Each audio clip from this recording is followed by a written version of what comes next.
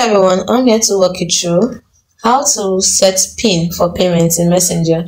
So you click on the three lines at the top left corner, click on settings, and then you scroll down to payments. Select payments, then you see under security we have PIN. So you select the PIN, and now if you want to use PIN to confirm payments, you turn it on. Then you enter the PIN you want to use as a security check PIN. You can decide to change your PIN by clicking on change PIN. Apart from that, you can turn it off whenever you want because PIN is required for payments. Even when you turn it off, you may still need to confirm some payments with your PIN. That's it.